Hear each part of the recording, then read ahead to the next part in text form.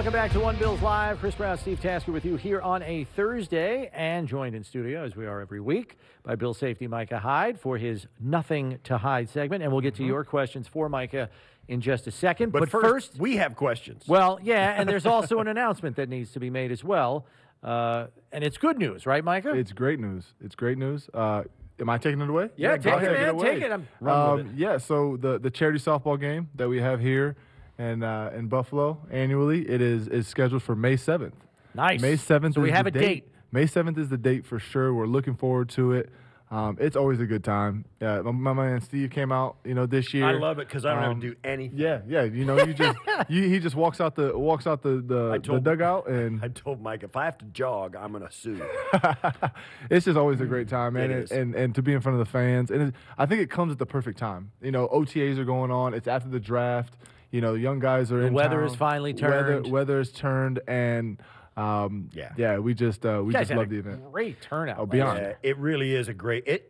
It's. I mean, I know COVID is. It is an awesome event. Yeah. It's run well. Yep. Ton of the guys all show up. Yep. Fans love it. Yeah. A lot of interaction. We got to sell out this year. You got We got to sell out. I think it's 16,000. I couldn't make it last year. I was going to pick up my daughter at college. I got to get there this year. Got to. It's fantastic. It is. It's fantastic, and it really is. It's well run. The money goes to a great cause. All that stuff. It's and it comes at the perfect time of year. You said, man, everybody's like Excited about the player, the guys back in Right. town, OTAs. And it's everybody's outside. It's like, Yeah. let's Yeah. go. Yeah. It's really fun. Now, there's a pretty good chance by that time you're going to have the green light to play, right? You can play in that, right? If the softball game was today, I'm playing. Okay. Yeah, there's nothing holding me back from the softball game. I'm lifting, I'm running. My doctor's saying no contact right now, but if we were playing a softball game, I might be playing right now. So I will for sure May 7th. Okay. Yeah. May 7th, I'm for sure be out there. So in due course, as the date gets closer, there will be information provided out there in terms of how to get tickets. Obviously, Mike is working with the Bisons once again. So just mark it on your calendar for now. And then when ticket information comes out, we'll be sure to pass it along to we'll you, let you know. so you can make sure you attend the game. Okay. This is the first question. Obviously, there's snow in the forecast for Saturday night, Micah. You obviously played in the 2017 game against the Colts here, where there was measurable snow on the field. When you're in your scope and you're in your zone, preparation for the game, preparing for assignments, execution of the game plan, personnel you're going against, opponent, all of this stuff, tendencies, where does the possible weather rank on the priority scale in that list of preparation? Well, you always got to know if it's going to be a bad weather game. Being in Buffalo with the snow, with the wind, it has to be at the top of your priority because at the top, okay, yeah, close to the top. Yeah, because you got to know how their game plan or how the offense is going to attack us if it's a snow game, if it's a windy game, if those type of games. Obviously, Patriots game last year was just super windy. 2017 snow game against the Colts, like those are the type of games that you gotta know how the weather's going to be, because defensively you got to prepare if it's a run game, if it's a pass game, that type of stuff. So yeah, and you go out too it's different for the type of weather it is. Like last week, you saw those guys. It was raining, and it was like 30. It was above freezing, right? And then it's kind of turned into ice, all that stuff. Yeah. And then the mix is different. It's almost better, and you tell me, we were talking about it, it's better if it's snowing, not raining. Am I right? I'm all for the snow. And usually when it snows that much, it's not that cold. So I'm all for the snow. Rain, I'm not a big fan of, and then the wind. My punt return days. The rain. The rain. Difficult. Here's the reason, because when it snow, you don't get wet. As crazy as that sounds, rain. Once you get wet, you ain't warming up ever. Not at all. It's like that 35-minute shower after the game where you stand under the hot water and just kind of get your core temperature. I have to get it back. Right? That game was wild. I still can't. Even when I look at pictures, my wife was saying they couldn't even see it, watch the game from the box. They couldn't even see it on TV. I'm running and I'm on the snow, and then you hit the yard line because they were, you actually have some footing, and you would drop down. Seems like a half an inch, and you're like, I'm about to tear my groin out there running full speed, on different surfaces. So it was wild. Yeah. Yeah. People forget stepping off a step. Yeah. People forget Nathan Peterman started that game. Tyrod was hurt. Peterman goes out with a concussion. You got Joe Webb in the game. I still can't believe Deontay Thompson made that catch. That's insane. That was down the sideline, and then like Shady the whole game. It's like he wasn't running in snow. Yeah, he was playing a different game. Than all he you was. guys. Yeah, like he's the best snow player I've ever seen. Yeah, Philly days back when he was snow player I've ever seen. That game-winning run was like no one else was running as fast as him. It was impressive. He's completely unaffected. I don't know how he does it. I asked him after the game, like, do you do anything different? He's like, what are you talking about? I was like, all right, forget it. I'm not getting anywhere with that question. He just doesn't even register for him. It's unbelievable. Look, 32 is like trying to get through the snow, and this dude's just plowing through it. But there might be measurable snow like that. No way. On Saturday night. They're saying 3 to 7 inches on the field possible during the day.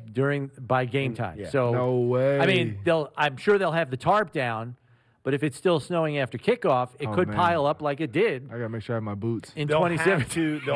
The rule says, and I believe that the window is 90 minutes before the game. They got to have the field uncovered. You got to have the tarp off. You got to have the tarp off. So that's an hour and a half. So and if it's snowing 2 inches an hour. Why is it a rule? If it's like not a competitive advantage for each team. Well, because they want it off in time for guys to go out and warm up. Proper warm-up time. Gotcha. So they got to have it uncovered so they can go out and warm up. But that's the latest they can. I think that's the latest they can hold it. Gotcha. And that means, and that's if it snowed last night, you can keep the field tarp, that kind of thing, and all the way up. So that's the window so guys can go out early and start, fooling around on the field and see how it goes. That makes sense. All right. And we'll see. They'll have it covered. They'll have it covered. If it's an 8:20, and they'll do it right to if it's an 8:15 kickoff. That's, We'll see. 6:45. 6:45. They have to take it off. Yep.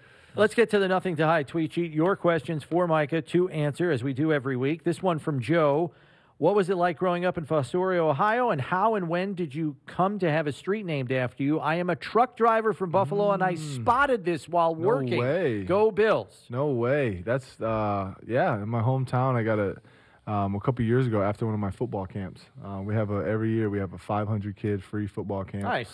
And they surprised me. They even have a picture of it. That's Look at that. wild. We got a crack staff in there. Look at that, man. Yeah. So they surprised me with that, and it's amazing to see. It's right leading up to the stadium. A place that I've spent a ton of hours just out there, just trying to fine tune my craft with my boys, my friends growing up, my family. I was very surprised, and it took me back. So, but how was it growing up in Fostoria? It was awesome. It was awesome. It's small town Ohio. I wouldn't have it any other way. It taught me everything I know to this day. I still play for that community, for that city. And the whole community raised me. I'm a single parent, and I was all over the city with a ton of people at my friend's house, and the whole community raised me. So I wouldn't change for anything. Now, is that the street you grew up on that they renamed? No. Or is it right around the corner? That's lead up right to the stadium. And then, okay. Yeah. So the high school stadium. I grew up in 4 or 5 different streets, but that was lead up to the stadium. Awesome. Cool. Second question from Daniel. Just hoping your rehab is going well and that you'll be full go next year. I hate that you are not playing. We miss you on the field. We want you and Poe back together again so you can retire a Buffalo Bill. What are the doctors telling you? Are things going pretty well with the rehab? Things are going great. Like I said, I'm running. I'm lifting. Yeah. I'm in amazing shape right now. So I'm just trying to take it one day at a time. If it was up to me, I would love to get back out there, but it's not up to me. It's up to my doctor. So Right. So are you learning quickly how tough it was for Trey wanting to come back? Because you're probably going through that right now. Oh, I'm itching, but at the same time, I know I had a long conversation with my doctor, even before surgery and after surgery, and he understands that he has to protect me from myself. Yeah. I'm just that type of guy that I just want to be out there. I want to be helping the team, and even though I feel great, which he said I was going to after surgery, I was going to feel great, but it's all about what the scans are showing and how healthy I really am on the inside. So I understand that, but I'm still going to try to push him. Right, that's the way it is. I've got buddies. I've gone through the knee surgeries and all that stuff, and they always tell you the easier and slower you take it right after surgery, the fewer setbacks you have when you really do turn it up. Exactly, right? and that's exactly what I did. I didn't do anything for a while, and I was out in San Diego, and I was just walking around the house. That's all I really could do.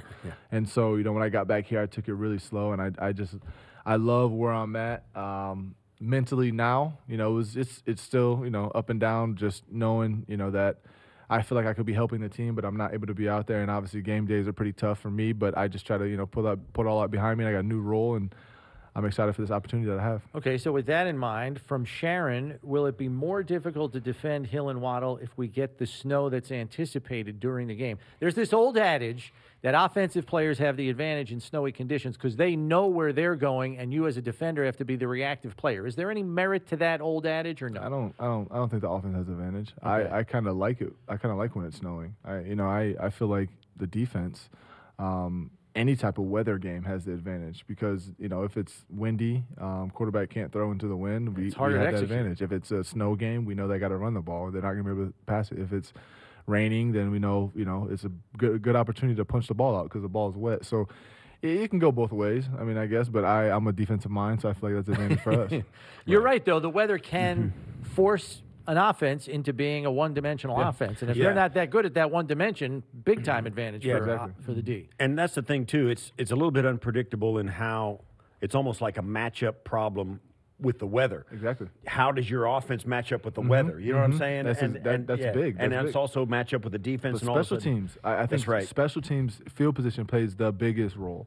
Because if you're punting into the wind or with the wind, you know how big of a field position battle that could be.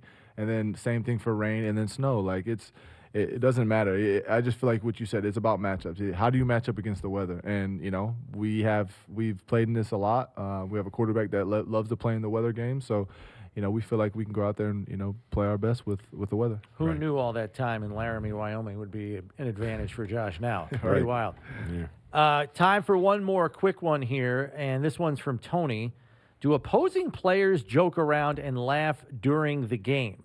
I guess he's asking like during timeouts, TV timeouts and stuff when you're both sitting there on the field. And then who's the funniest guy? Yeah. Who's the funniest guy you've played against? Oh wow, that's a very good question. Yes, so guys part do. One, joke around? Guys do joke around. Okay. Guys do joke around. You have all different types of people. Like I feel like I'm kind of one of those guys that joke around to the other team. Really? Until like it really gets in the heat of the battle and someone's talking junk. Then you got to go out there and it turns into that game. Then it's not funny anymore. It's not funny anymore. Okay.